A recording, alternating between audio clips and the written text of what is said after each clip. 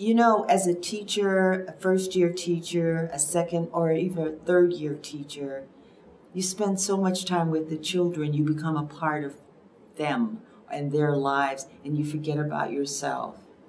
Taking care of yourself means having conversations with people who are older than those that are in the classroom with you. It means joining a gym. It means going for walks.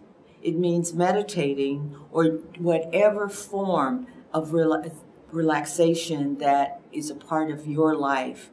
But really look inside yourselves for some extra strength, for some spiritual strength, for some mental strength, because it gets a little tired just talking to the little people or the young adults or the adolescents in the classroom.